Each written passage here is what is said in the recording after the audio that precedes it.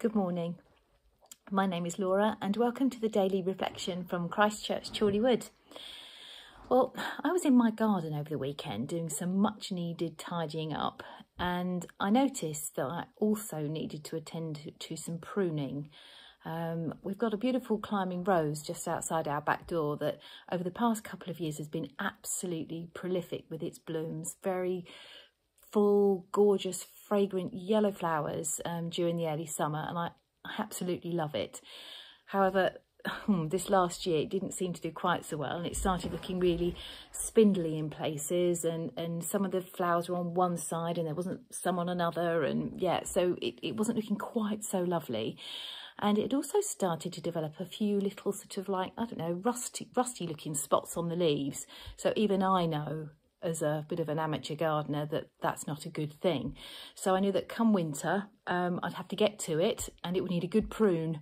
So last Sunday, despite the weather, and not forgetting that I'm a novice gardener, I approached the rose with the secateurs in hand and then stood for what seemed like absolutely ages contemplating what I should be doing and worrying about which bits to chop or to leave on, and could I go in really hard or did I need to sort of just be gentle and sort of titillate around the edges.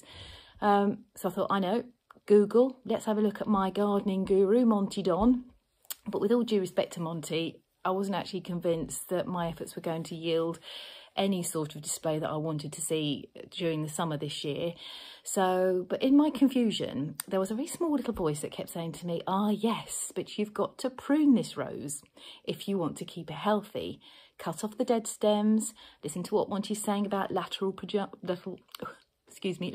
branches producing buds and whatnot. And I thought, well, hang on a minute, this is just the same as the instruction that Jesus gives us in John chapter 15, when he talks about himself as the vine and his heavenly Father as the gardener. So I thought, I'm going to check what the Bible's got to say on this. So it says in John chapter 15, verses 1 to 5, I am the true vine, and my Father is the gardener. He cuts off every branch in me that bears no fruit, while every branch that does bear fruit, he prunes so that it will be even more fruitful. So I thought, brilliant, that's great. I must be doing the right thing in order just to keep my plant healthy and vibrant, producing beautiful flowers. However, the parallel to our lives, I think, here is overwhelming. You know, we're like the plants in our Lord's garden, to which he lovingly tends in order to bring out the best in us. But sometimes that pruning, that, cutting us back needs to happen in order to bring forth better fruit, and the fruit that we're obviously referring to here are fruits of the Spirit. So fruits like compassion and tenderness and kindness and understanding, patience, and the list goes on, as you know. So being pruned, though, I think can sometimes be quite a painful experience, can't it? And we may need to walk through all sorts of difficulties, grief, hardships, and so on, to learn things about our own characters. And so similarly, the cut of the gardener's secateurs during winter might look really harsh and feel really harsh, and it's a bit like I suppose the restrictions that we're facing at the moment, they're a bit harsh really, aren't they? But we know that it's all for our own good, and if we want to remain healthy in a few months to come, then we've got to sort of stick with all these rules and regulations, a bit like cutting back, keeping contained. So, I do give thanks, actually, that during this period of character pruning, if you want to call it that, we've got something really special. We've got the promise of the Holy Spirit in us to guide us and to help us. And all we've got to do is keep facing Jesus in everything. And that particularly in the moment, obviously with so many challenges that we're all facing, things that we now know we can't do, and we can't see our families, and we can't just sort of pop to the shops without wearing masks and getting home and washing our hands and all sorts. There are so many things that have caused such a different situation now, and we all know why, but we've got this amazing encouragement, and it actually comes in the next few verses of this chapter, and it says, you are already clean because of the word I have spoken to you. Remain in me as I also remain in you.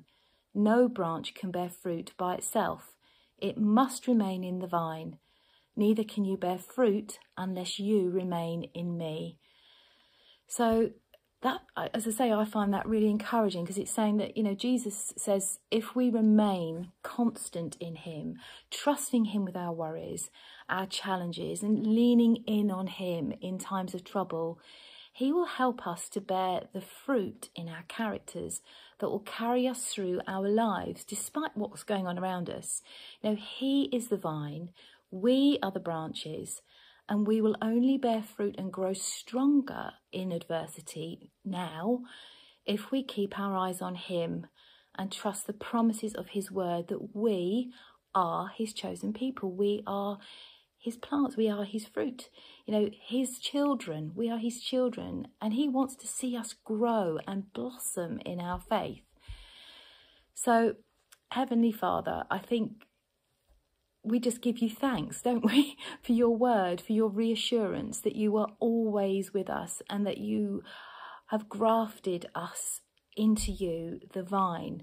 So, Lord, I just pray, Lord, that you can help us today and every day to know that the pruning experience that we go through in our day-to-day lives, particularly at the moment, we have you by our side, and that this will cause us, all this trial that we're walking through with you with us will only help to strengthen us and to bring sort of richer fruit through in our characters. But it's for your glory, Lord, and we just give you huge thanks. And Lord, I just commit our church family, our own families, our friends and our neighbours, and just pray, Lord, that you will fill us all with that wonderful promise, Lord, that you are always with us in everything that we do and everything that we are. Amen. So, as I've said, I found this really encouraging, and I went ahead and I pruned my rose, and I know that it will bring forward flowers in the summer, as we too will bring forward fruit as we walk together with Jesus. So I've chosen a song today. It's from my favourite Hillsong. They all are, it would seem. But it's called New Wine. The link will be attached, but I love the first few lyrics. In the crushing and the pressing, you are making new wine. So that's very sort of symbolic of the vine and the way in which we are pruned and used, and he brings us forward. We are like that new wine. So I pray that you will have a wonderful day, that the rest of your week is blessed, and I look forward to seeing you very soon. Take care and God bless.